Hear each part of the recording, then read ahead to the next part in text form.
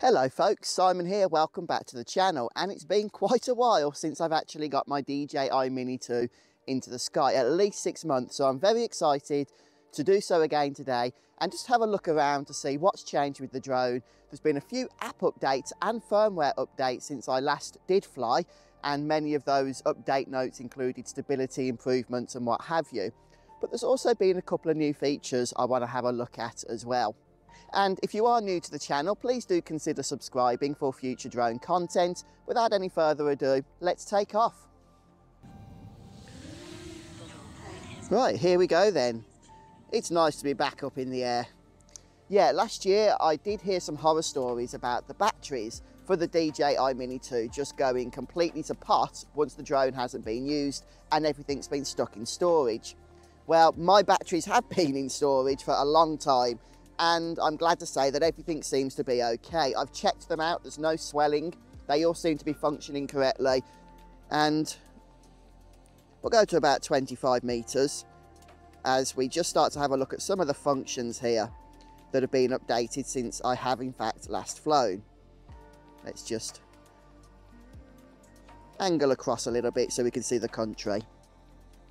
Okay, right, so if we open the options then, there's a couple of things that I do want to address. First of all, if we head over to the control and then just scroll down here to advanced gimbal settings. No, not advanced gimbal settings, I beg your pardon. It's actually right down here to advanced, that's it. One of the features that has been added is the ability to adjust the EXP. Now, when I first read about this, I thought EXP had something to do with exposure. I mean, it makes sense, right? But in fact, it doesn't. What it does have to do with are the control sticks on the RC, and effectively how sensitive they are, or rather how sensitive the drone is when you move these. Now, you can see that the current default values are set there to throttle down, rudder left and backward left. And there's actually a warning message, which for some reason I can't quite scroll the page down to show you. It won't let me do that. But effectively that warning message says, don't touch these settings unless you really need to, or you know what you're doing. And I don't. There's actually some videos up on YouTube, not by me, but of folks that have, fiddled about with these settings, and that has led to having accidents with their drone. Now, the reason this feature was actually implemented, as far as I understand, was that the Mavic 3, which was recently released, out of the box was very, very sensitive with this controller. And some people were unfortunately crashing their drones because the sensitivity was so much higher on that particular model than it was, for example, on the Mini 2. So DJI put this update out so that those settings can be modified. But that's the setting I wanted to talk about. I don't want to change it because, well, it is my first flight in 6 months. I don't really know what I'm doing with it. And to be honest with you, it's not really a feature I feel like I need, but it is there, it is a new feature, so I did want to mention it for you guys.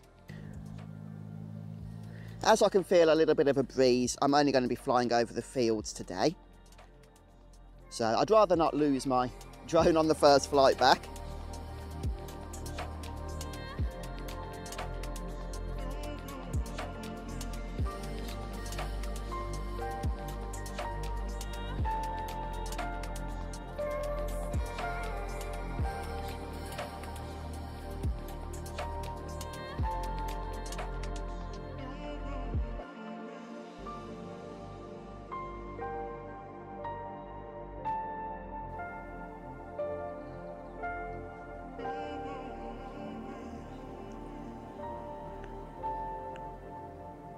So I did manage to take the drone to about 110 meters there, and I wasn't getting any wind warnings, which is encouraging, but I'll drop that down now as we don't need to be that high.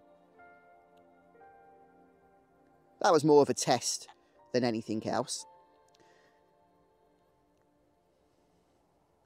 Now, as you can see, we're looking a little bit exposed right now in our image, and that gives me another opportunity to explain how an already existing feature has somewhat been adjusted in the last update. Just to clarify, when I last flew, I think we were on 1.4.1 or 0.2 if I remember correctly. Might have been a bit more than that, but we've since upgraded to 1.5.4. And on top of that, the firmware for the aircraft itself has been updated, along with the firmware for the controller as well. So quite a bit has changed since I've last flown. If we head back over to the control menu, then what you can do is customize the function button on your controller a little more than you could before. Now, I've never really changed these settings, so I'm not 100% sure what is new here. But you can see there's a whole bunch of new functions here that have been updated in the recent updates. Now, the Android app was very lacking in comparison to the iOS app in this particular area. So it's nice to see that everything's been brought uniform across the board for both versions of the app, iOS and Android. So, for example, since we're a little bit overexposed, one thing I could do is actually increase the EV, apply that to the function, and also decrease the EV.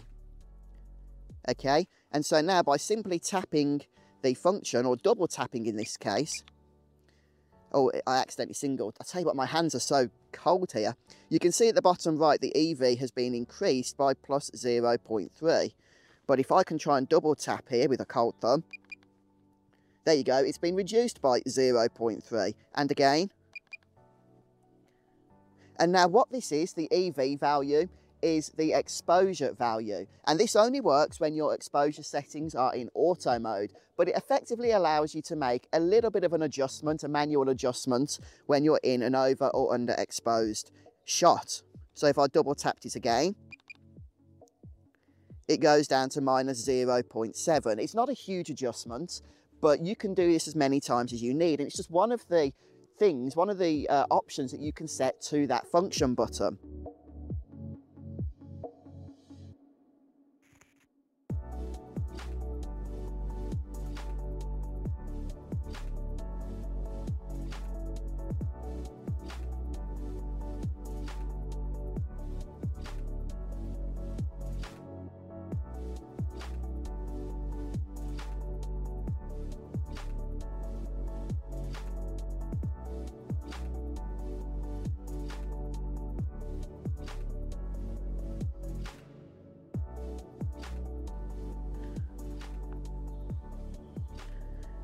Yeah, we have a little national forest close to this location, Woodland Trust.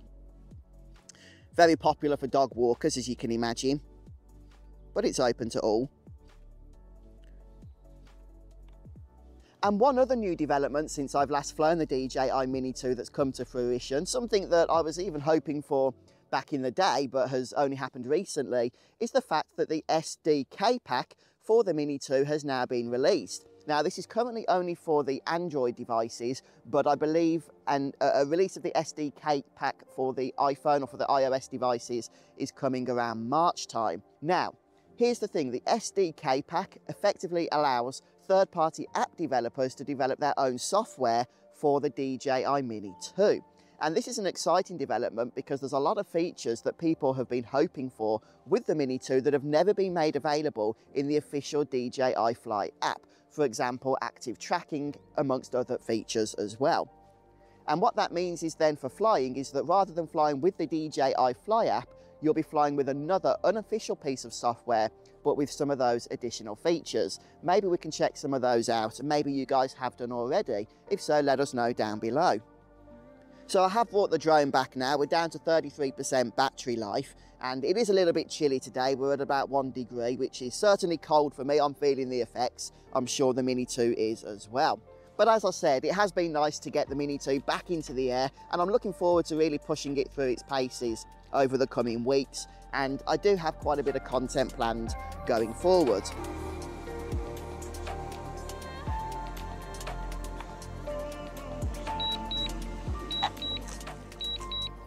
Almost a perfect landing. Just before I pack up for the day then, I do want to mention the fact that the DJI Mini 3 is almost certainly going to be announced in the coming weeks. We're at that stage now where the leaks and the rumours have been present, as they have been for all the other previous drones by DJI just before the initial announcement, or the official announcement by them.